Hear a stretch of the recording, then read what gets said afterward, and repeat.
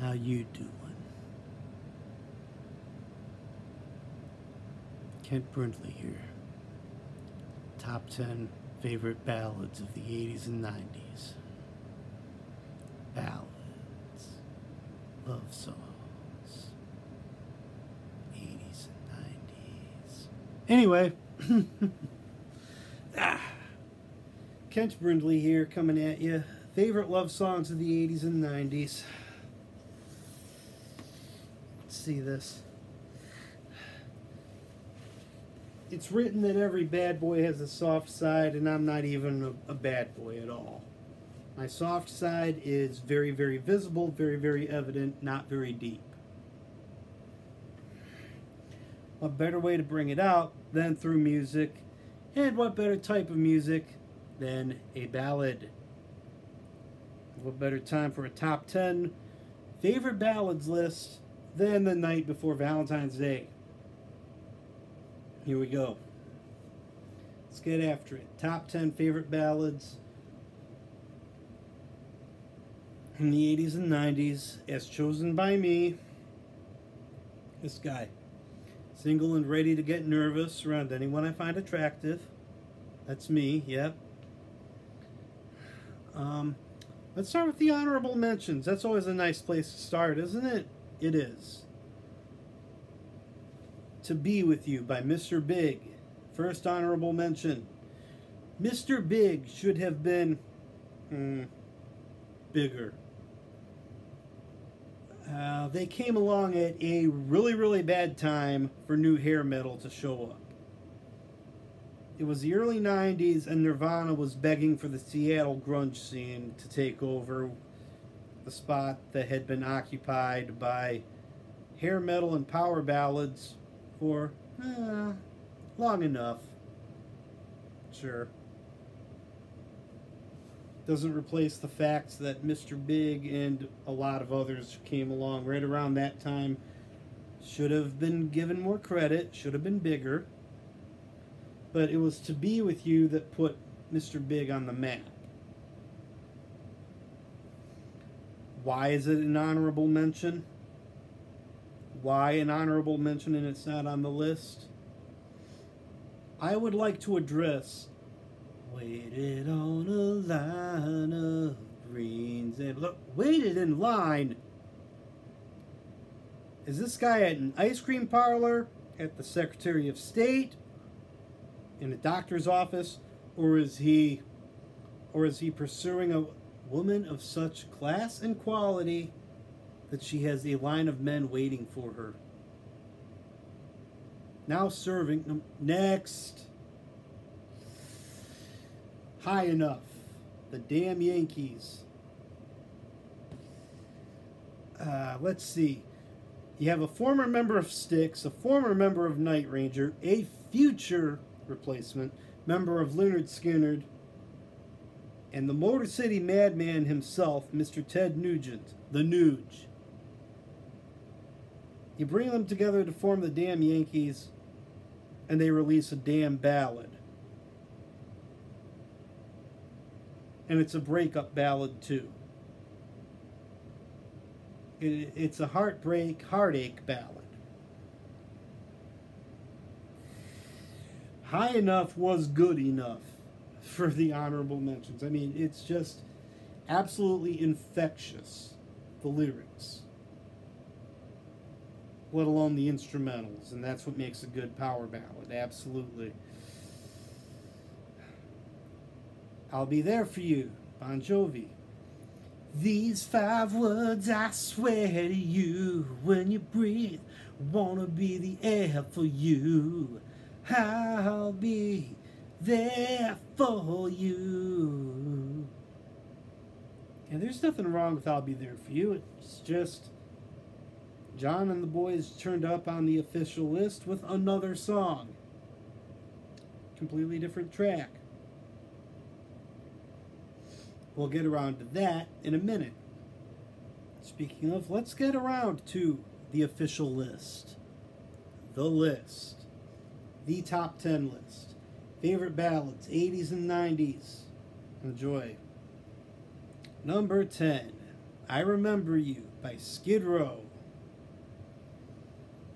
You've got the soulful guitars, you've got Sebastian Bach's soulful singing to the recipient, and Sebastian Bach screaming with intensity to shoot down aircraft, as he was so accustomed to doing. He was, after all, the vocal frontman for a hair metal band.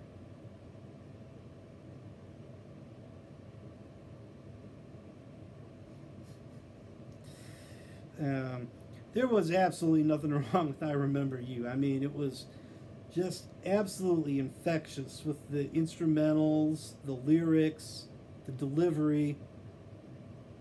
It's good enough for karaoke. It's good enough to be on the list.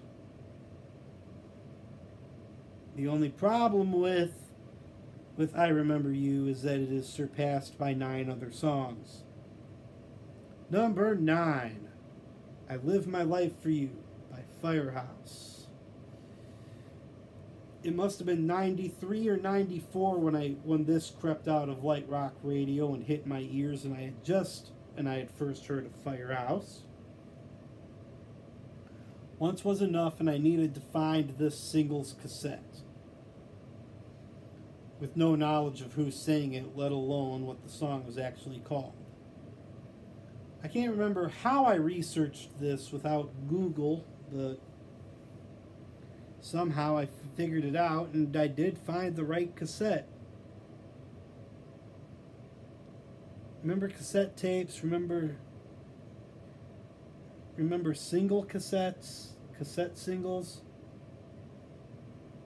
I Live My Life For You shared a cassette single with What's Wrong.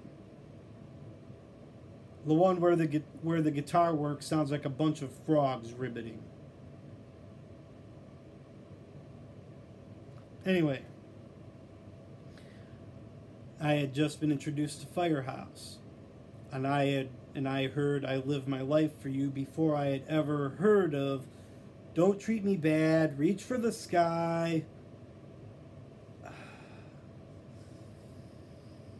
Love of a Lifetime, All She Wrote, all good songs.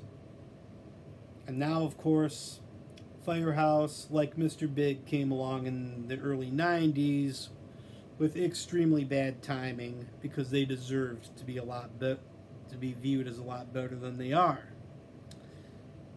Nowadays, they're playing local festivals because they've played Harborfest in South Haven at least twice in the past 5 or 6. Maybe it was in the past 8 summers. Yeah, I think they've played it twice in the past 8 summers, and they are actually still very good live. But they are also now playing local summer festivals. Anyway, that's neither here nor there. Number 8. Always by Bon Jovi. Always. Bon Jovi. This one takes me back to 2005, 2006 because I know I was at Grand Valley's campus and I was thinking about the whichever woman it was at the time that I was thinking about pursuing. I discovered the video for Always on YouTube, and that's how I even knew what the song was. In fact, I think I was actually searching for the video for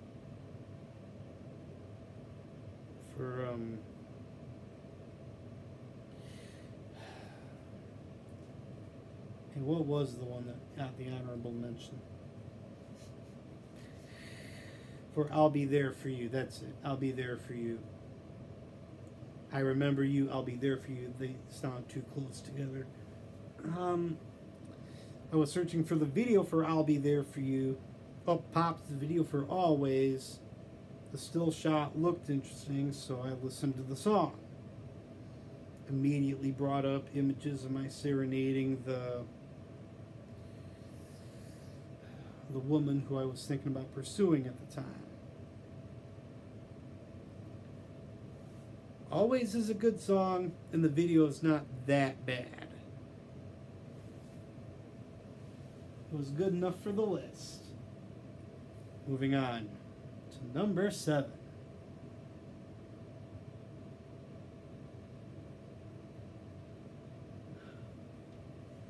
Number 7, Keep On Loving You, REO Speedwagon.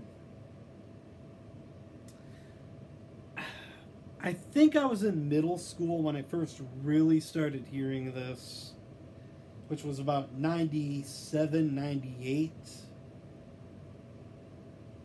The song would have been about 18 years old.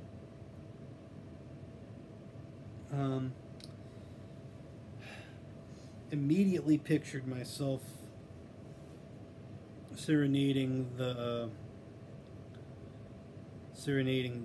woman who I was interested in at the time with this, rather than Backstreet or NSYNC lyrics. Yeah, we were 15. She would have 14, 15. She would have been more into the pop stuff.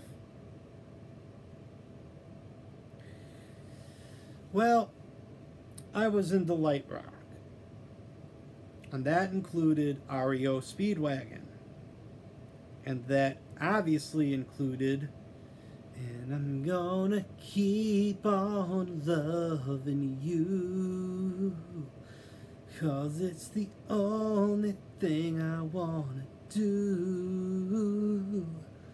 I don't wanna sleep, I just wanna keep on loving you.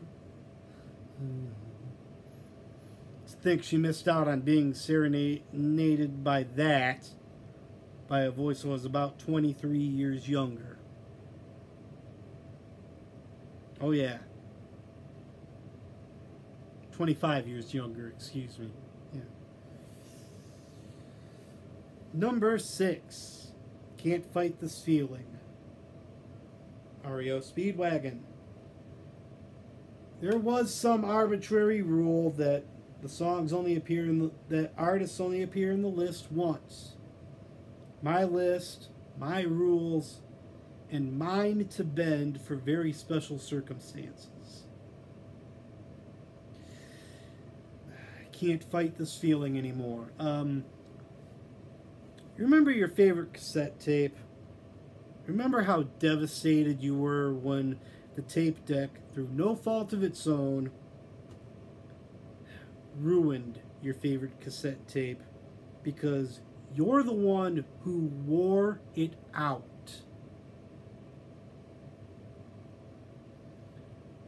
Hello, compilation cassette that concluded Can't Fight This Feeling by REO Speedwagon, and goodbye Springsteen's Funnel of Love, Dire Straits' Brothers in Arms, Fine Young Cannibals, Raw and the Cooked.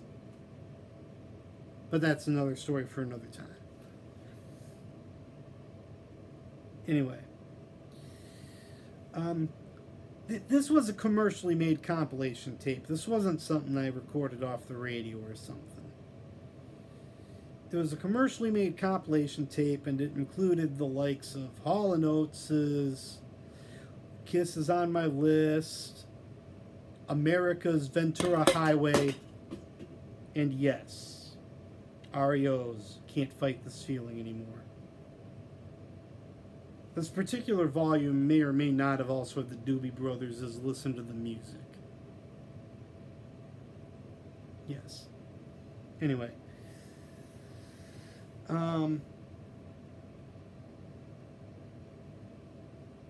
Yeah, it was a good song. I mean, I can still hear the backing track anytime the current woman who I'm really thinking about pursuing walks in. I can still hear the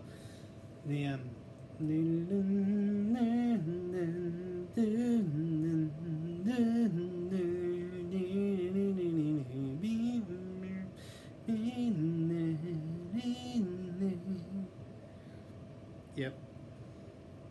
Or Van Hagar's Love Walks In. I can hear that too. Anyway, moving on to number 5. Number 5. Oh, I remember what number 5 was now. Number 5. You're bringing on the heartbreak. Def Leppard. Yeah. I'm bringing on the headache. No. A heartbreak song. Yes. It's a very infectious heartbreak song. It's one of those ballads that just begs you to turn up the radio a little bit more when it comes on.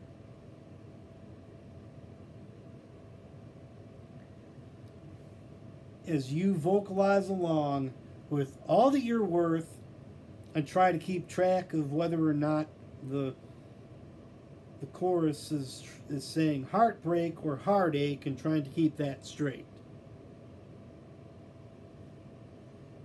Yes, heartache very much rhymes with heartbreak and vice versa.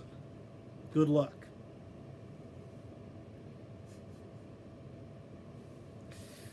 Number 4 comes to us from Michael Bolton. Michael Bolton. In the late 80s, early 90s, Michael Bolton, his soulful R&B delivery, and that lion's mane of his could have gotten away with murder. Or thanks to very heavy radio rotation, with begging to be put in the friend zone. But this isn't about how can we be lovers if we can't be friends. Nope. This is about I said I love you, but I lied. Great video. Great song, highly infectious, great delivery. Hold up. These are ballads and love songs. I said I love you, but I lied. Should be a breakup song or, hey, I just messed up, makeup song. He's admitting to lying. Yes. Yes, he is. But where was the lie? He said he loved her, but he lied. 'Cause this is more than love I feel inside. I said I loved you, but I was wrong. 'Cause love could never ever feel so strong. Brilliant. My hat's off to you, Mr. Bolton. Nice save. That was brilliant.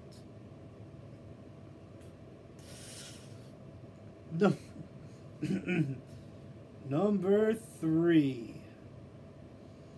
I want to know what love is. Foreigner. This one took a while because I was constantly vacillating between I want to know what love is and waiting for a girl like you. In a lot of ways, I still am, and I want to know what love is was a nice stand-in for both of them.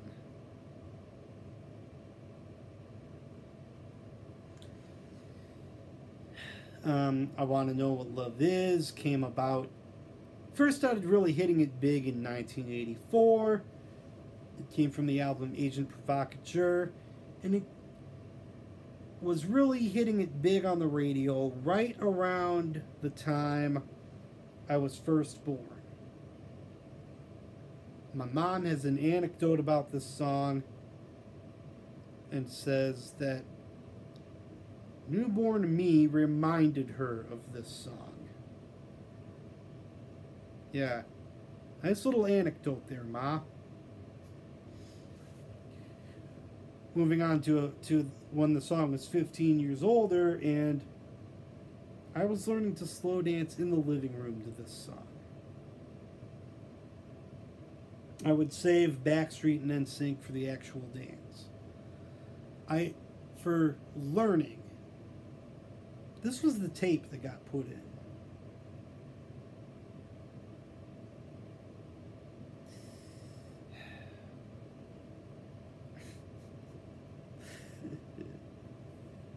Yeah. Obviously, I had a dance partner to learn to slow dance. We won't go there. It was in the middle of the living room. To it we hear, I gotta take a little time to think things over. Yep. Number 2.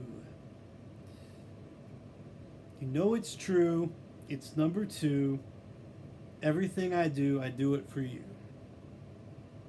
Bryan Adams. This just got a lot more convoluted because I had to pick between Everything I do it for you, Heaven, Straight from the Heart, or Please Forgive Me.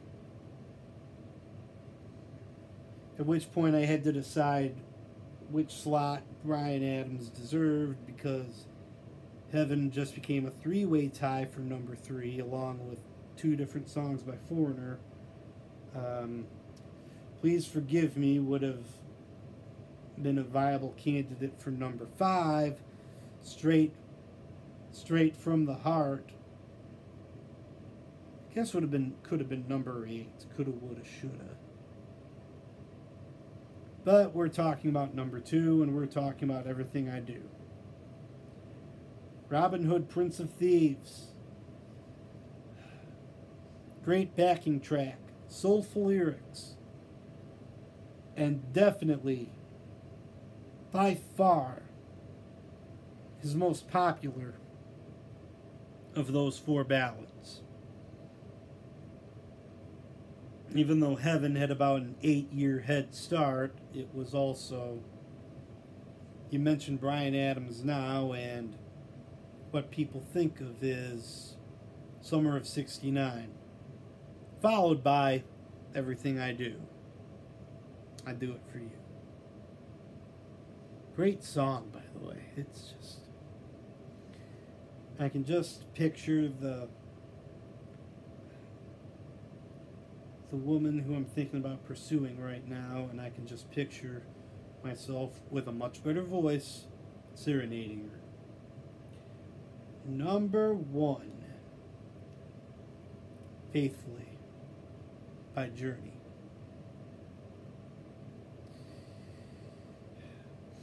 In a world of lead vocalists who are still with us to this day, in a world full of lead vocalists from the 80s who are still with us, there will never be another Steve Perry.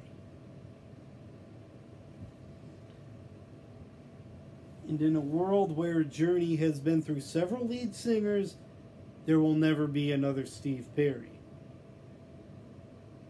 And in the echelon of great 1980s and 1990s ballads, Move Over Open Arms, there will never be another Faithfully.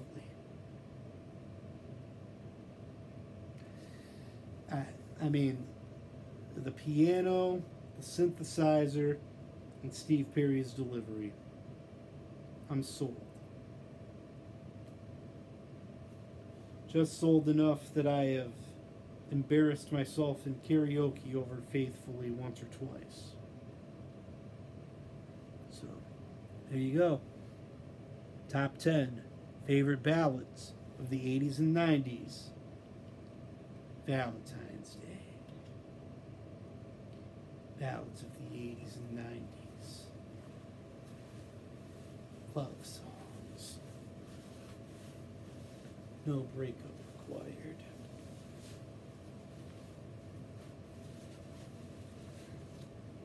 Take care. Maybe a sip of water will clear up my voice.